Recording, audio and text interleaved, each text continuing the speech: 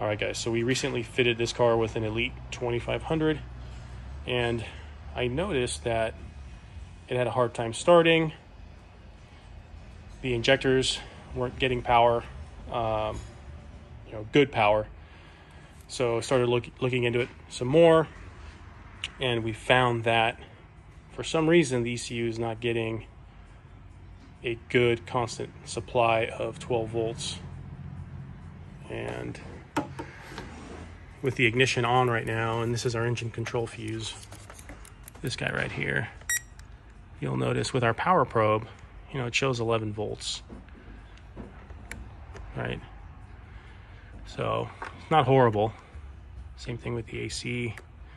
But if you check the other fuses, it's a little bit higher, and it actually triggers the power probe to show good power. Again, this one doesn't, right? It's about half a volt difference. But it's not quite enough juice to let the ECU and the sensors work properly. So we'll go ahead and give it a shot here and start it up without power, extra power. All right, Marco, go ahead and start it. Try to.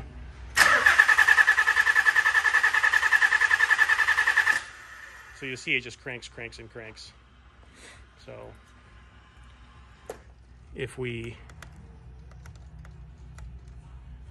supply 12 volts from the battery using the power probe, okay, go ahead, Marco.